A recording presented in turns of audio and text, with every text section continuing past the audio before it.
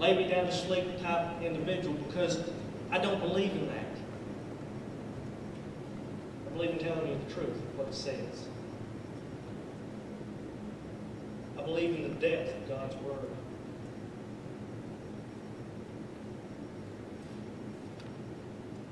People look at the genealogy in God's Word and say, well, that was just in there to kind of let us know who's who. Well, there's a point in it. It's to show you what lineage Christ came through. If I asked you tonight whose lineage Christ came through, how many of you can tell me? David, would you go farther back than that? Seth, he came through his lineage.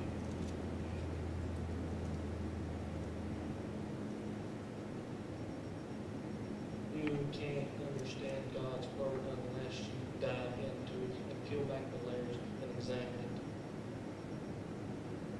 The Bible tells you that you are to study to show yourself approved.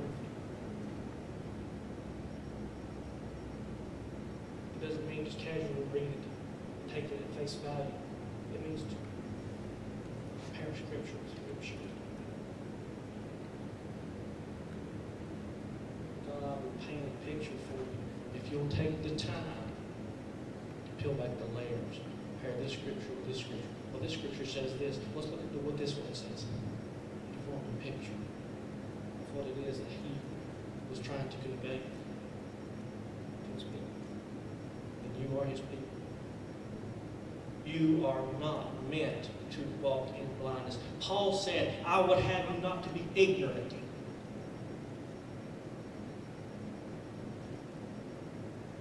And then he pauses.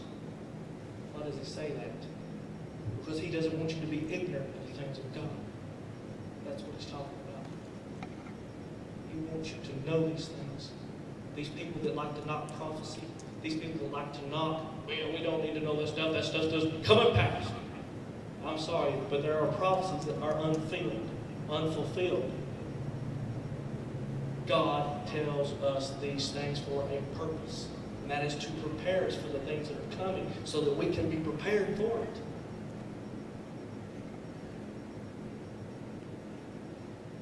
Well, I just don't have time.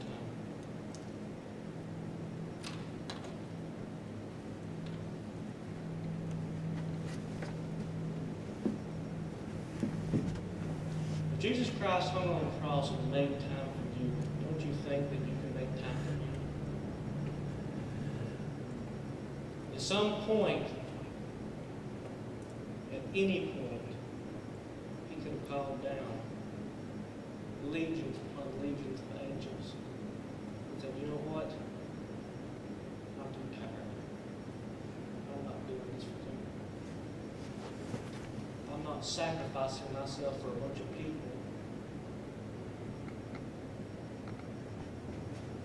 that are stiff-necked,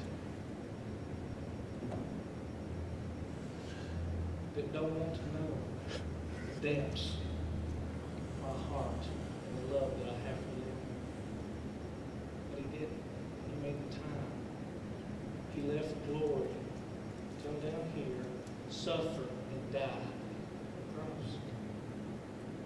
Years ago, I got a vision.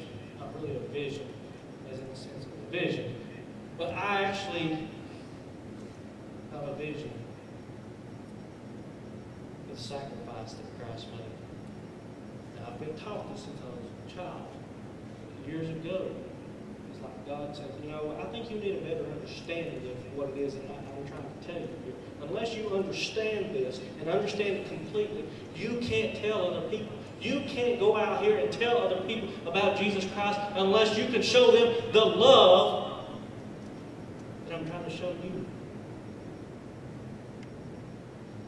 And convey to you. It was an eye-opening experience for me. Like, wow. Somebody turned on a really bright light. And I have an understanding of that love now. And it's easy for me to tell somebody about what He's done because I have an understanding. If you don't have an understanding, well, for God's sake, please go on. When I I was growing up in church, people walked around all the time with long faces. My mom used to get on to me all the time because I laughed all the time. I like to laugh. I like to cut up. I'm one of the biggest cut-ups you'll ever be around. I often say I am my father's son because my dad was a cut-up.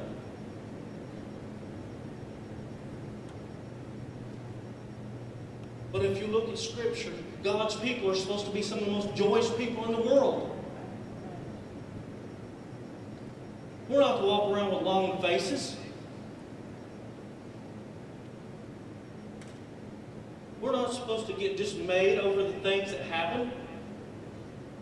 During the conference that I came from in Cleveland, Tennessee, one of the things that was pointed out in one of the services was that if we will keep our eyes on Jesus Christ, be aware of what's going on around us, but stay focused on Him and not worry about it because we know God is in control, then we don't have to worry about these things. Amen.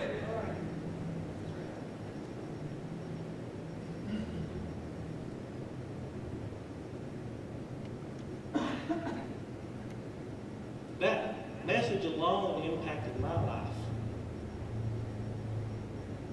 Because sometimes you won't look around and see what's going on. Yes, I pay attention to the events going on in the world. Yes, I listen to NPR radio. But just like I tell people, I take it with a grain of salt. I listen to it, I take it in, but I'm not one of these individuals that takes it in and then goes looking through the Bible. Well, let's see if I can find a scripture that lines up with the mass slaying that just took place at Columbine High School. There are people that do that. And I'm here to tell you that you're not always going to find them that. The prophecies of God are very specific. But if you keep your eyes focused on Jesus Christ, quit looking at the things around you. Quit being concerned about those things. Those things that drag you down, that cause you to worry. Do I worry? Occasionally, yes I do. Do I go through struggles? Yes I do. Do I battle things? Yes I do. I'm human. If you don't battle nothing, then you're either walking hand in hand with the devil, or you're not as close to God as you think you are. Because if you're walking close to God, you're going to go through battles. You're going to have to endure trials. You can't move up to the next level with God without going through it. The Bible is very specific.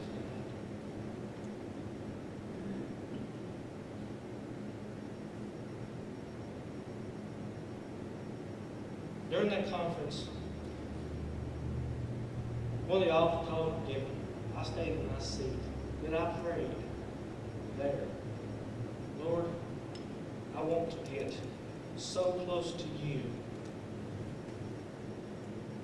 that the smallest breath from you, I hear it. Amen. When you breathe, I want to hear it. I want to feel it.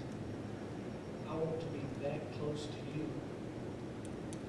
Because I made up my mind a long time ago, there is nothing in this world worth my walk with Him. Nothing. No shiny fruit of any kind will sway me from Him.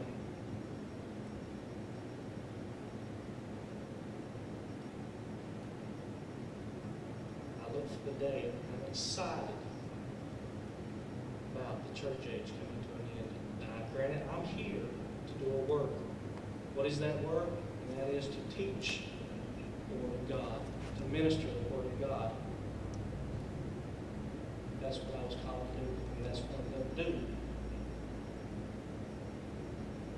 I'm not going to sit idly by and let somebody else do it, because you're not stealing my crown.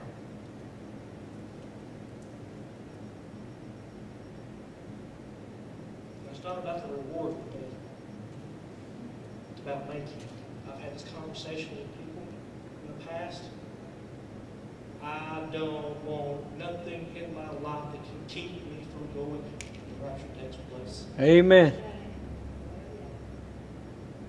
I don't want something small, something that is hindering me to keep me from getting out of here.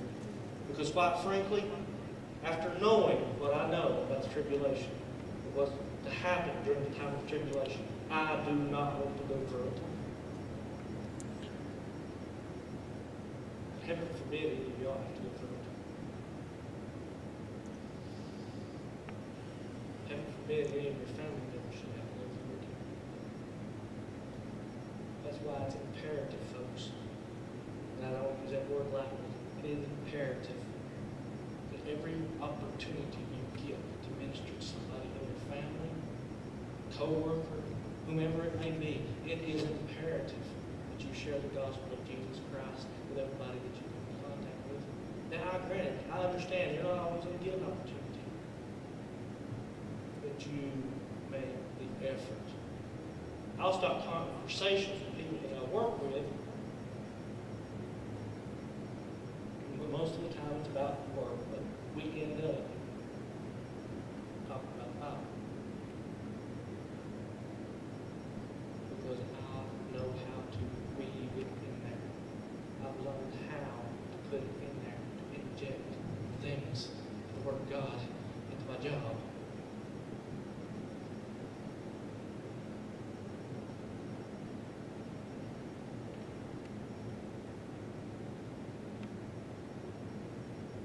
Stand with me.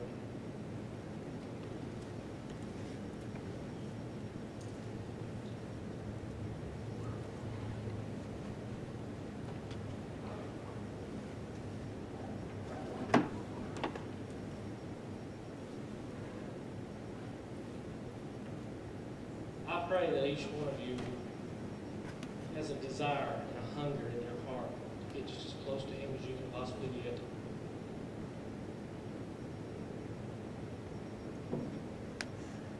We don't know. The Bible tells us we don't know the day nor the hour in which the Son of Man is coming. Had you known when the thief was coming, you would have been prepared. The same is true. The Son of God comes. Had you known when He was coming, you would have been prepared. That's the point Christ was making.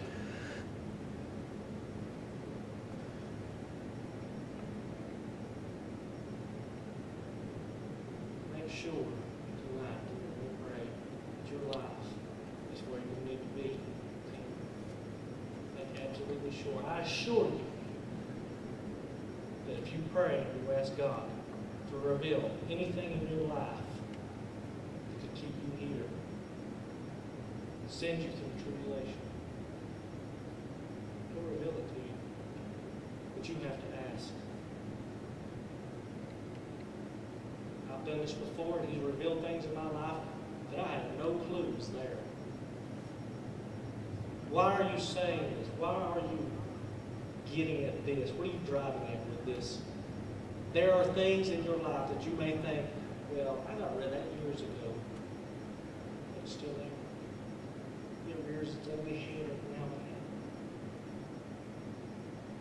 You have to deal with it. You just see that point? I know about that. No, God knows about it. And if you'll ask Him, He'll show these things to you. Get it under the blood. The Bible says to lay aside every weight that so easily besets you.